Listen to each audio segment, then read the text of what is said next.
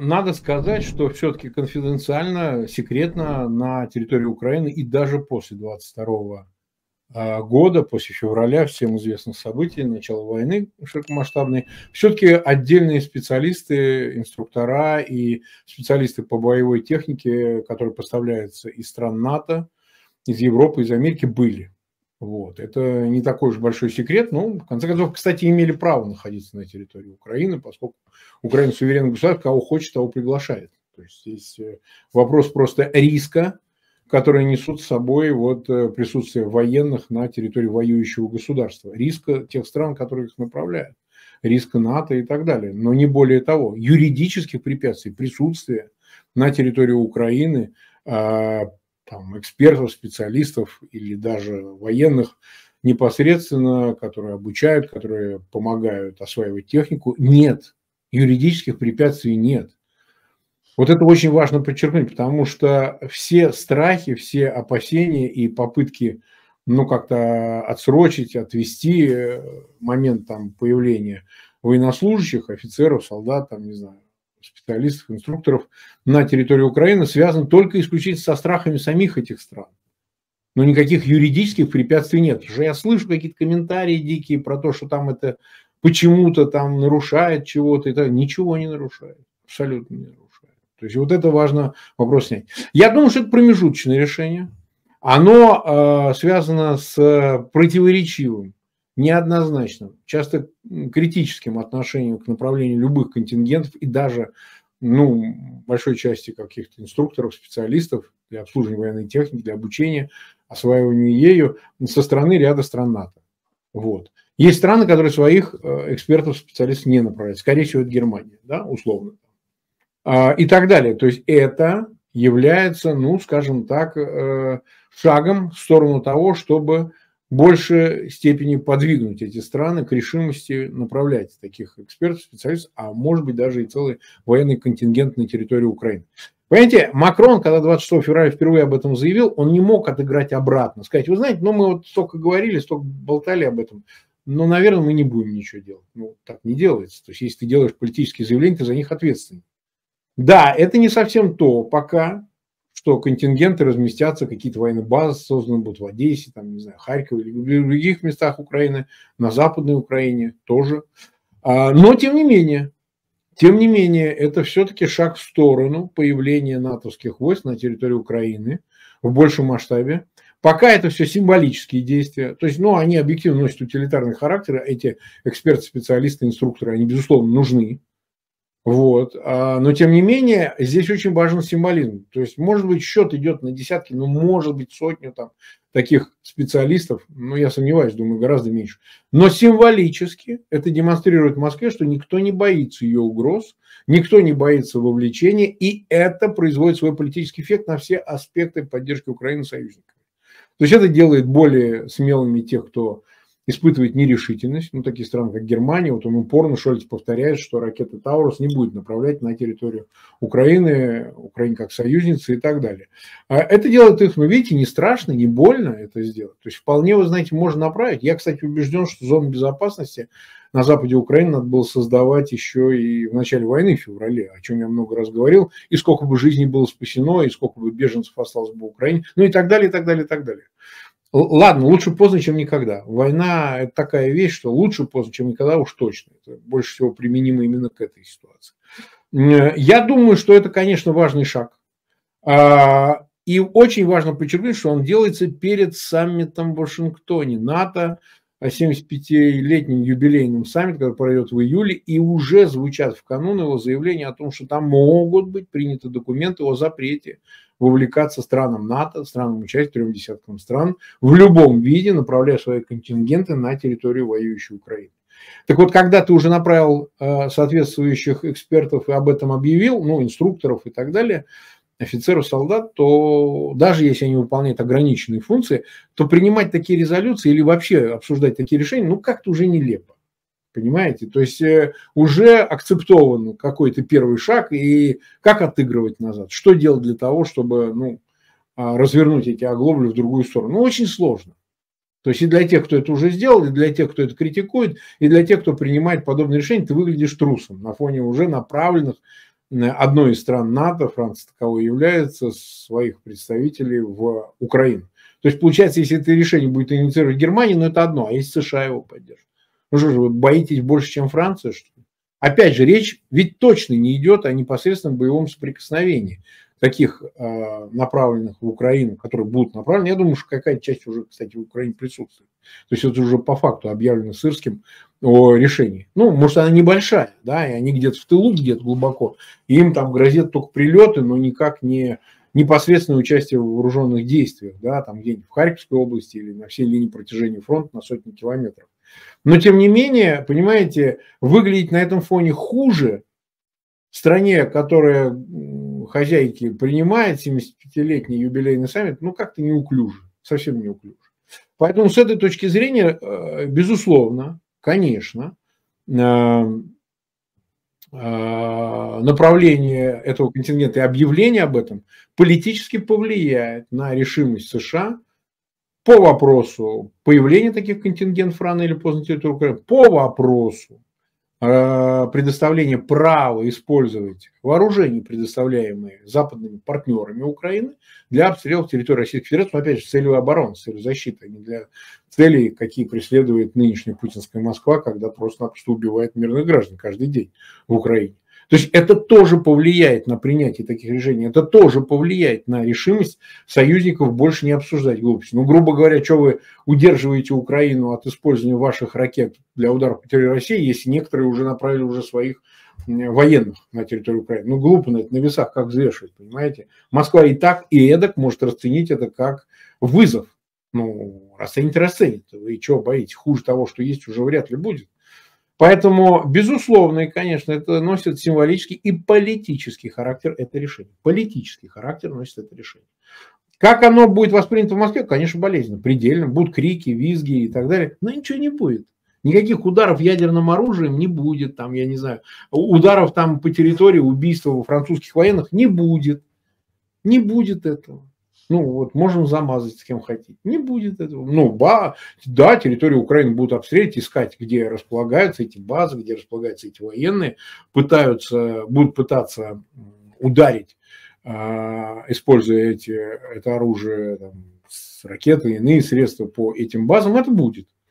Но вот вне пределов Украины, и, скажем так, в попытке спровоцировать на что-то страны, которые направят своих инструкторов, специалистов, этого не будет за пределами Украины. Ну, какие-то провокации, теракты мы можем ожидать.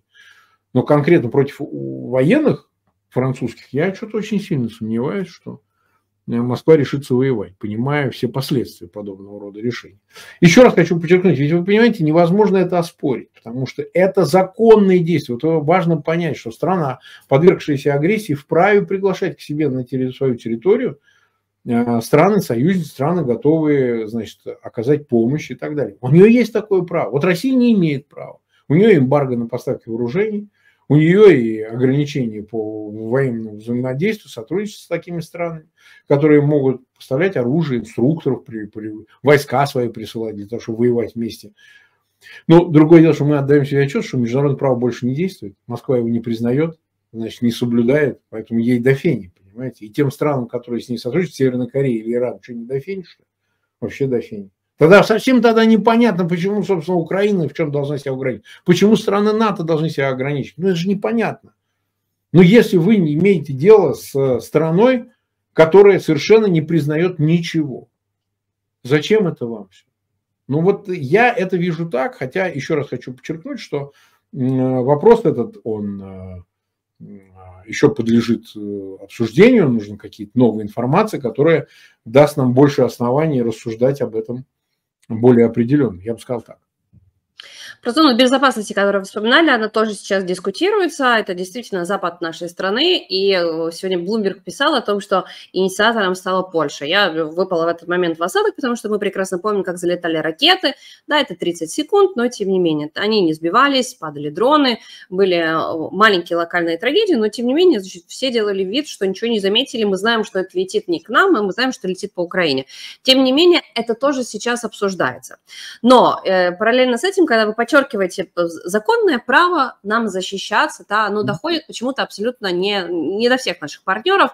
С одной стороны, парламентская ассамблея НАТО призвала государства Альянса разрешить Украине бить западным оружием по военным целям в России.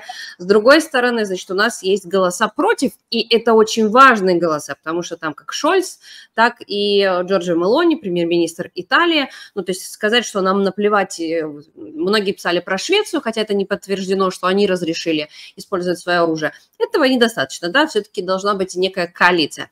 А понимаете ли вы, чего они боятся? То есть они точно видят наш Харьков, они точно видят наши трагедии, и вот теперь такая черная традиция каждый день хоронить детей. 4 года, 12 лет, Одесса, Харьков, по-разному, но тем не менее. Они точно нам сочувствуют, сопереживают, а иначе бы не помогали. Но при этом они все равно нам мешают защищаться. При этом Зеленский говорит, что снова мы видим, как в 90 километров от нашей границы собирается новое накопление российских войск. Они снова пойдут и снова придут убивать. И в этот момент Шольц и Мелони все равно скажут, ну, извините, зайдут к вам, уже разбирайтесь, а пока они на территории Российской Федерации, не бейте по ним. Вы понимаете, какая штука? Страхи там все те же. Я бы их разделил на несколько уровней. Есть глобальный страх вовлечься в войну с Россией. Россия ядерная страна, она ударит ядерным оружием, всех убьет. Этот глобальный страх, он неизбывный, он там с холодной войны, как бы сам по себе, русской угрозы и все остальное.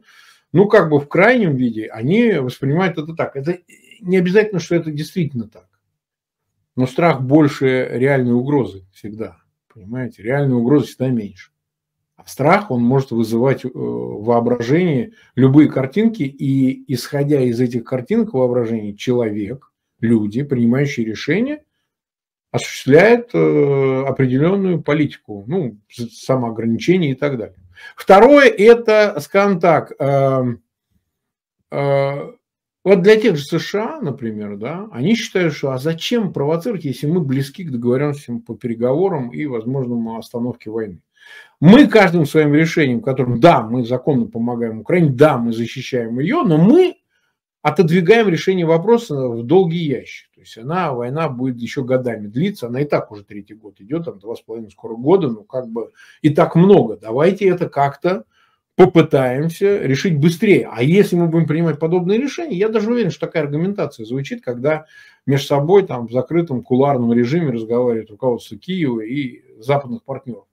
А если мы вот сейчас вам разрешим, все, мы вообще ничего не договоримся. Мы теряем все козыри, этим деваться некуда, они загнаны в угол, они будут, значит, еще сильнее лупить и так далее. А вы всех проблем не решите, ну, ставьте свою территорию, территорию российской. Ну, они, да, вы будете бить по, значит, точкам, с которых летают ракеты, взлетают самолеты и так далее, но всех вы же не сможете, значит, ликвидировать, значит, решить эту проблему. Ну, значит, будет еще что-то, и вы ничего не решаете, вы только усугубляете этой эскалации дальше. Третье, это, по-видимому, ну, некоторые есть, просто откровенно считают, что, взяв на себя такую ответственность, то есть они порывают даже пусть холодным, нейтральным состоянием отношений с Москвой. Кто их знает, какие там отношения у соцпартии Германии? Кто знает с другими такими же партнерами, как взаимодействует Кремль? А он с ними взаимодействует. Да даже с американцами, с тем же Салливаном или Бернсом. Понимаете? А там дальше жить как-то надо, дальше взаимодействовать, дальше какие-то взаимные интересы, экономические, другие, персональные. И в этом смысле, конечно, работает еще и эта логика, что войны заканчиваются, а отношения остаются. И как бы ради Украины вот пускаться в такую блудную, ну, может, не все хотят. Я не говорю, что все, я не говорю, что большинство, я не говорю, что это решающим образом влияет. Но считать, что таких нет, ну, мы налево-направо такое усматриваем. Я добавлю, что сегодня стало известно о том, что Кипр и Греция, они выступают против закупки для Украины западного оружия. И кто бывал, кто знает про Кипр, кто бывал на Греции, ну, как бы там сейчас вот российский весь капитал. Там особенно на Кипре, так вообще. Да, и сразу кажется, а не лоббизм ли это, вот все эти решения? Тут отсрочить, а тут вообще отказать. Ну, для создания картинки, для озвучки, то да, там малые страны могут, Европа, безусловно, это озвучивать, а страны крупные, те, кто принимают решения, они должны вынуждены прислушиваться к этому. Ну вот, скажем, выразимся так. Вот. Кипр, конечно, не страна, которая решающим образом влияет на ситуацию, но, безусловно, и, конечно, когда сумма таких стран собирается, и они выражают какое-то отрицательное мнение, учитывая некий консенсусный характер большинства организаций, которые созданы там, от Североатлантического альянса, ЕС и тому подобных, ну да, мнение меньшинства всегда должно учитываться. Но я еще раз хочу подчеркнуть, есть ли здесь коммуникация, связь с материальным интересом? Ну а как ее отрицать-то? Как ее отрицать, если мы ее наблюдаем раз за разом, если мы видим ее постоянно? Ну, видимо, так. Видимо, это действительно так. Понимаете? Поэтому на самом-то деле я склонен думать, что да, эти вопросы влияют. Где решающим, где не решающим образом. Это надо всегда учитывать, это нужно отдавать себе отчет, что это и дальше будет влиять. Будет ли это усиливаться, увеличиваться, я не знаю.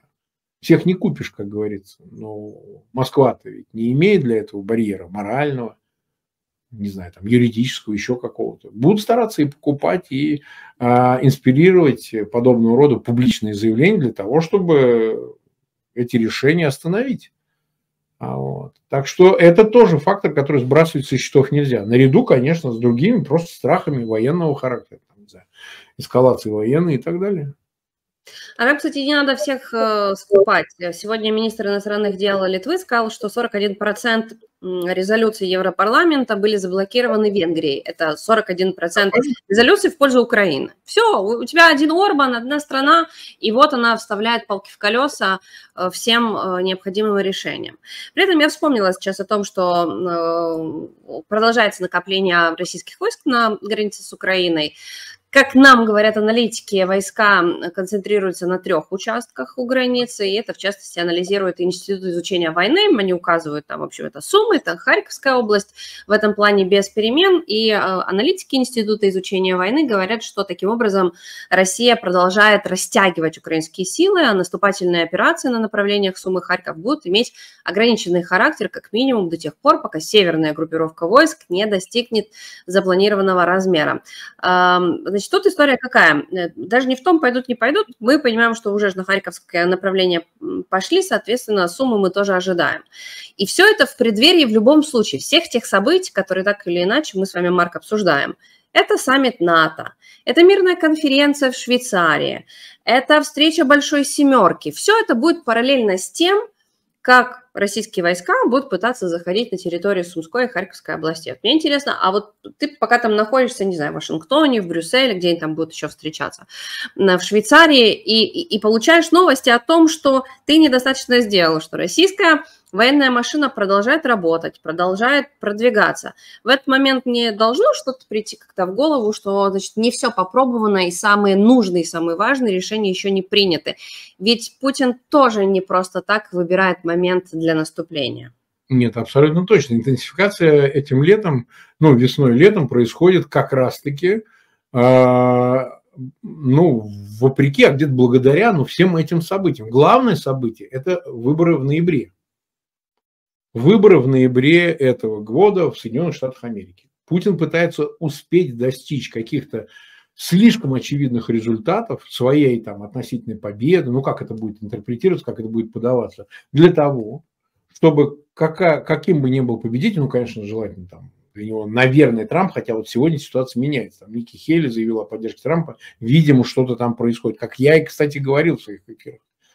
Когда позиция чуть сдвигалась Трампа, возможно, она вызвана тем, что они пытаются уговорить Ники Хейли стать вице-президентом в кампании Трампа, а это несколько меняет вообще тактику, стратегию Трампа в отношении Украины, ну, точнее, неизбежно, а на это будет влиять и сама Хейли, и, возможно, какая-то часть команды Трампа, но это отдельный разговор.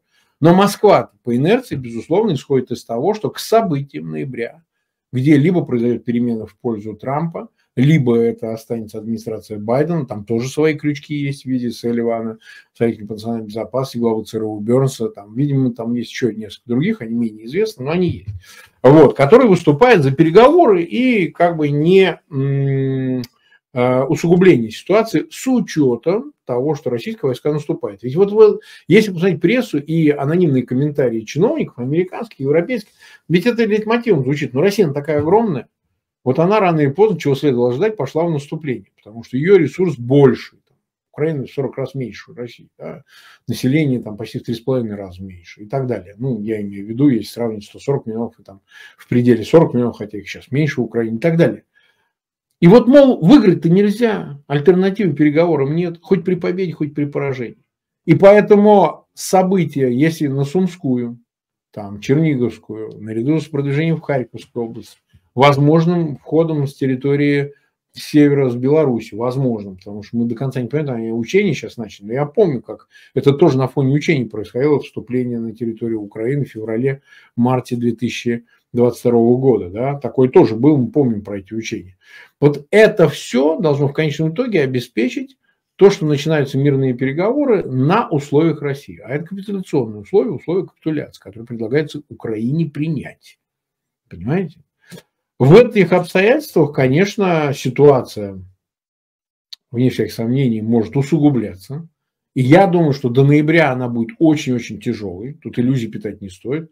На всех этих саммитах, будь то в Швейцарии в конце июня на саммите по формуле мира, кстати, Байден вроде бы отказался ехать на саммит. Ну, там будут какие-то предлоги, может сослаться на кампанию, но он не едет на саммит, понимая, что каких-то решений судьбоносных там приниматься не будет. Ну, а с этим учетом ему лучше сосредоточиться на своей кампании предвыборной в Соединенных Штатах Америки, нежели терять время на перелет в Швейцарию и так далее. Ну, там и другие факторы могут влиять, мы о них можем подробнее поговорить.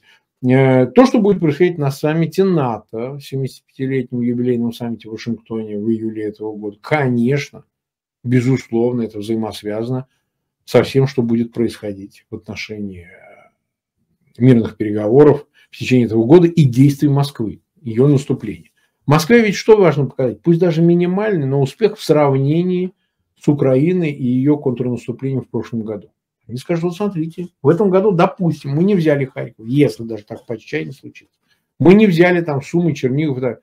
Но мы суммарно площадь, которую захватили в квадратных километрах, много большую, и с нескольких направлений, и ресурсы, возможности у нас есть. А вот в следующем 2025 году мы точно возьмем Одессу, Харьков, ну и так далее. То есть это будет говориться, как я уже сказал, в воображении тех западных политиков, которые, будучи союзниками Украины, может рисоваться картинка, при которой лучше это остановить в 2024 году уступками, согласившись на условия Москвы, нежели дождаться 2025 года. Вот эта конкуренция картинок в головах политиков, она и вызывает необходимость, так сказать, понуждения Украины в их представлении к переговорам и миру.